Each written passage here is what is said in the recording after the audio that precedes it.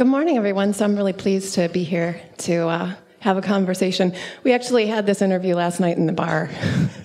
Talked for about an hour on a wide range of topics and had a lot in common. So excited to kind of bring some light to the evolution of tokenization and how it's affected Mark's business. I think we should introduce ourselves just very briefly. BRD Wallet, now called BRD, is one of the safest and most secure mobile wallets for holding cryptocurrency and now trading cryptocurrency. And we're really excited to have partnered with TokenMarket to bring a smoother, safer, and more efficient method of buying into ICOs, token sales, via the BRD app. So be looking for that in the coming months. And please feel free to find me after the chat or later today if you want to learn more about that. So, and I'll have Mark introduce Seed. Yeah, well, thanks, Ada.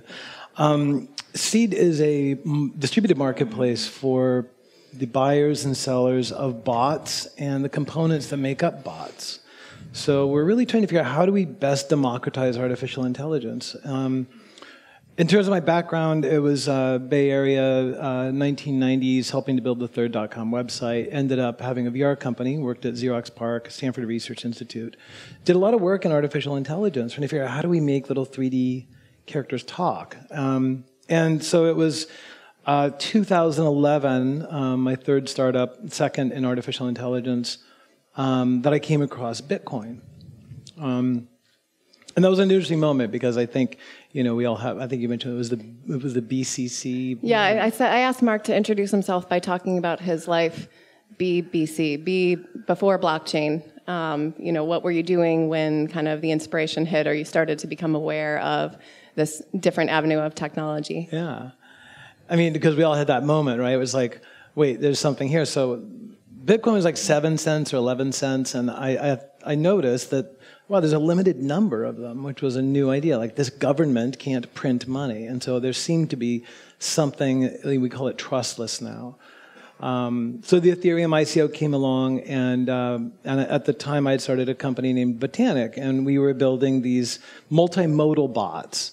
So on Skype, just as you can talk to a person, you can also speak with an artificially intelligent character, a little cartoon character. And so gradually we grew the company thanks to, you know, Ethereum and Bitcoin, and then Outlier Ventures was like, have you thought about tokenizing this? And that was years before we actually realized that there was a real need. That was years ago we had realized that there was a real need looking at what was happening with Facebook and Amazon and others. And what was your moment before? What was your BBC? My BBC life, yes. So I actually launched, I was in financial services and I launched a prepaid debit card for families in the US. And so there was a point where I realized that I could only support US customers, but I had a global business kind of by accident. And so I started looking for ways for parents to interact with kids without fiat. And that's when I discovered cryptocurrencies. And I knew about Bitcoin, but I wasn't thinking about Bitcoin. I was thinking about alternative crypto at the time. And I started investigating, and for a lot of the reasons that Jonathan mentioned in his talk yesterday, just kind of a negative PR halo that was, you know, part of the cryptocurrency ecosystem, I decided crypto and teaching kids about money was going to be a very steep uphill climb. And so I didn't go that route. But that was when kind of the door opened for me in learning about crypto, was just, hey, what if it wasn't government issued money? What if I issued the money? What if, you know, it was something totally different? So, yeah, I mean, that was definitely life-changing, and I think it has been industry-changing, too, for financial services since then. So I've been a big part of that, and certainly continuing with BRD. So why tokenize so you're talking about tokenizing the service or the information that's passed from someone who provides the information to someone who consumes the information in like an AI environment. Mm-hmm. Why tokenize it? Well, part of it has to do with the fact that artificial intelligence, if we can consider AI as basically just big data, it's like huge libraries that are there. And we've all been contributing this data voluntarily. How many people have a Facebook account? Okay, and keep your hand up, please. How many of you have a Google account? Right, so each hand represents about $75 a month. Now, that's an average spread. In some cases, it's fractions of a penny per account. But really, that's money that you guys should be getting. Mark Zuckerberg pockets that and goes home to buy fancy houses. That doesn't really make sense to me. Living in San Francisco, I see this massive economic displacement that's occurring. And whether it's Google or Facebook or other companies that aren't recognizing the end user values, that data goes into driving what are now the largest, most powerful AI systems on the planet. Facebook and Google have, unequivocally, the most powerful prediction models out there because of our data. So if AI is built on our data and we're contributing that value, I think it's only fair that we be compensated for that. So this is part of the issue. Now, artificial intelligence is really just an ability to predict based on past events. And the distributed ledger is really just like a shared view of what the transactions over the past have been. And those two things match really well when you think about it. So if you contribute some knowledge, such as, how to start an ICO, or how to launch an app, or how to unbruise an avocado, or whatever knowledge it might be, when somebody else uses that knowledge, the bot's able to identify who is the provider and who is the consumer. And so we have, there's these two different things, which is there's distribution and then there's decentralization. And tokens offer this incredible decentralization, but the distribution has traditionally been bottlenecked. I had to go buy Bitcoin with dollars. It was like 7 steps to get there. But even today, if I go to buy a token, I have to use some other currency for that. And we're like, no, let's not do that. This has got to be an open system where anybody can go, and by talking with one of these characters, think of it like Wikipedia, okay? The Wikipedia is a knowledge base. So anytime somebody can contribute to that, as soon as what they've contributed is used, then they receive seed. Rather than saying, okay, I've got X amount of fiat or X amount of crypto, and I'm going to buy seed. You can buy seed, of course, right? But we can also earn seed as individuals so that some kid that's in Mexico, that's the avocado farmer's son, can say, here's how you take care of avocados. And when somebody else uses that knowledge via this marketplace of bots, then that kid can get some seed token for it. So we're looking at decentralization and distribution as ways of improving not only tokens and cryptocurrencies in general, but knowledge markets and much larger the democratization of AI.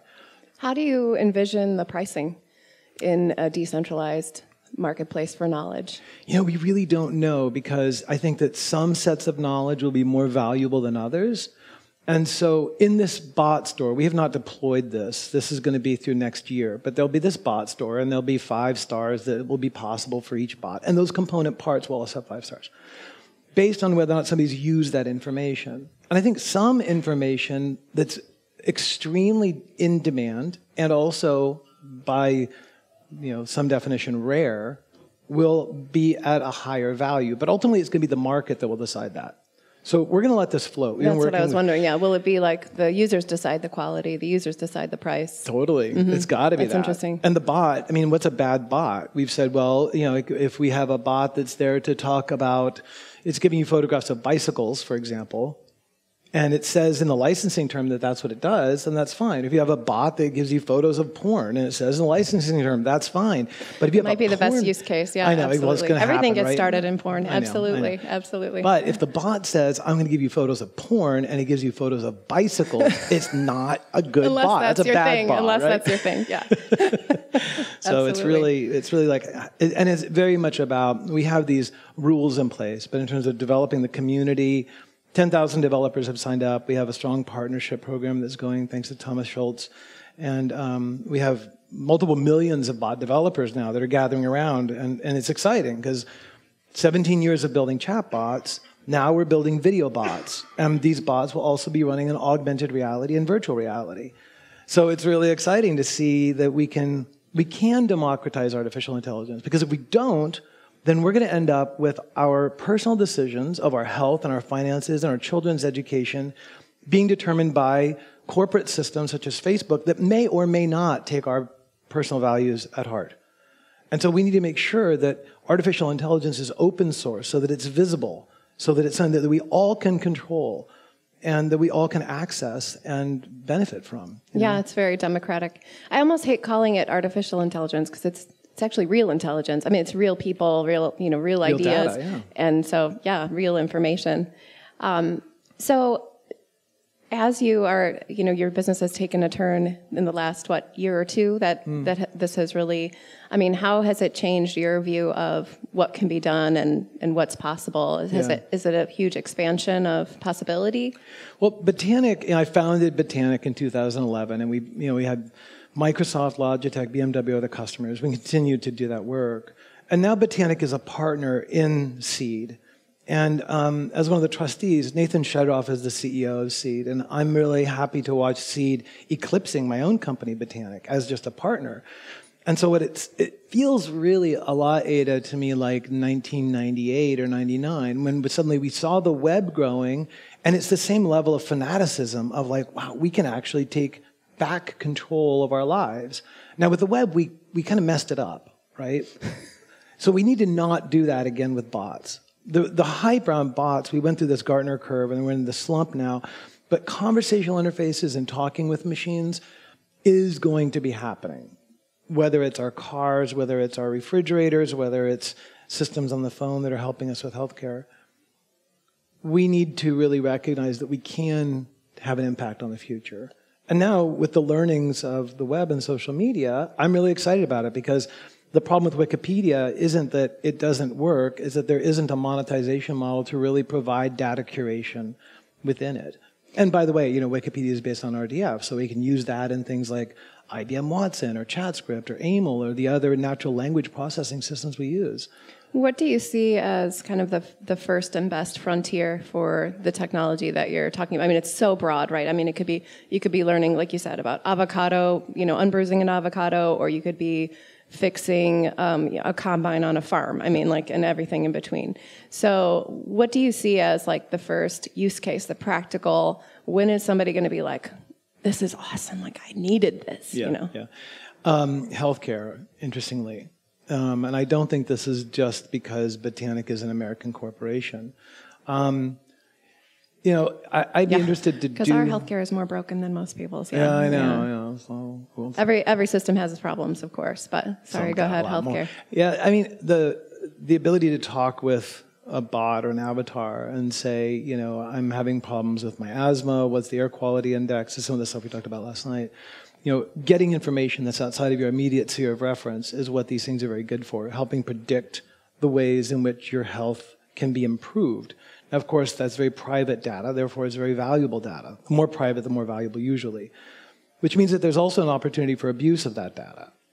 I'd be interested to look at Wikipedia and see, like, where is the sentence that's been read the most of all of Wikipedia, all that knowledge base, or what are the pages or categories that have been used the most? And I would imagine we get some useful kind of guiding posts there. But in terms of the last 11 years, it's been primarily healthcare, financial, mobility.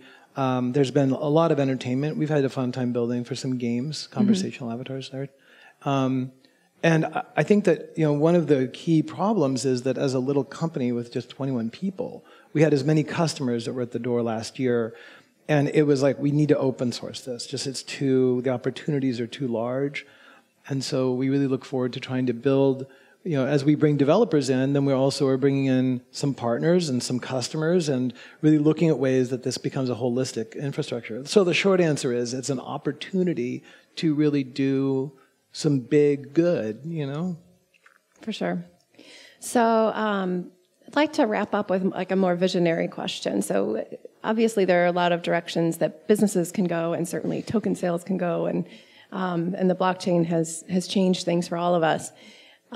If things are a wild success, if you achieve what you want to achieve in terms of the tokenization of information, the friendlier chatbots, all of these things, where will that put you? What do you see as the big change, 2 years, 5 years from now? What do you envision?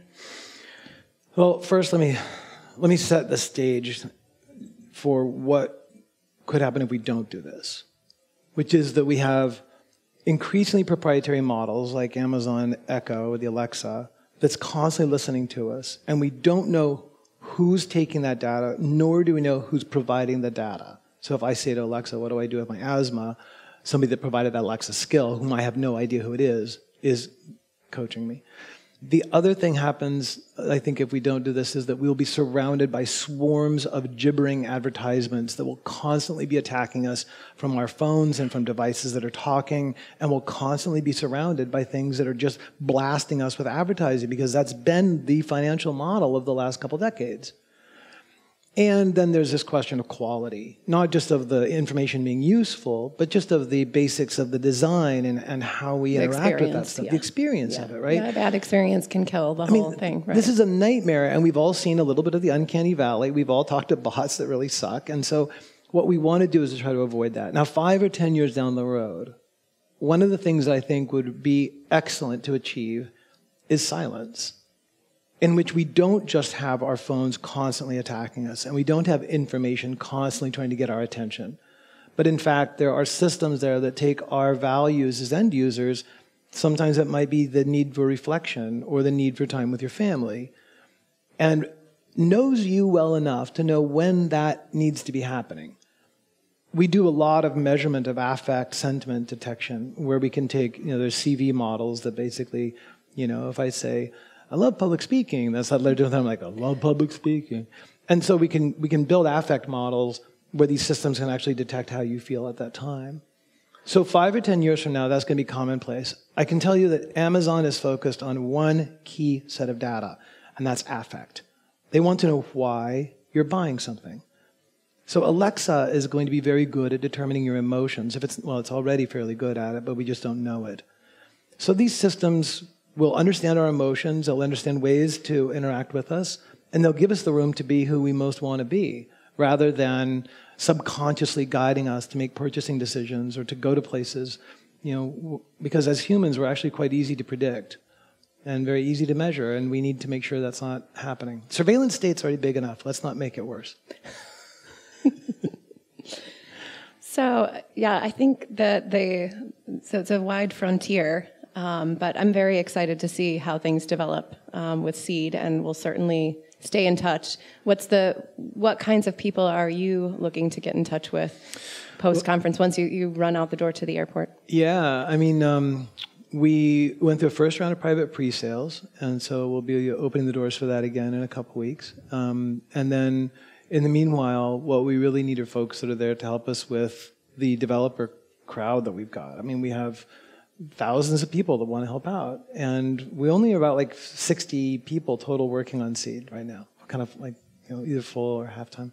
So we need some developers that are there that really understand bots, natural language processing, API service calls that can help us with the community management. And then also we're really actively building our partners. Who are these companies they're doing the deep end AI work? We provide an interface to that. So Ben Gertzel of SingularityNet, I've worked with for a number of years, and it's this stuff fits really well together with SingularityNet and other similar projects.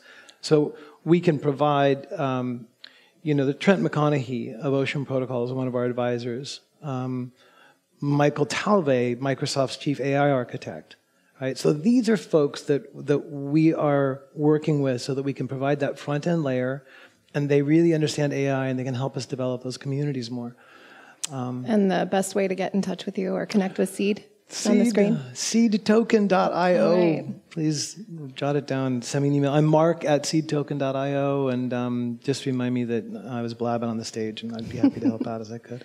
Well, this was great. I hope everyone got a good window into some of the exciting developments at Seed. And as I said, I'm happy to talk with any of you throughout the conference. I'll be here all day. Yeah. And lastly, just to wrap up, Ryan, Ramsu, everyone at TokenMarket, thank you for having us. It's great to be here. Yeah, it's been great. Thanks so much.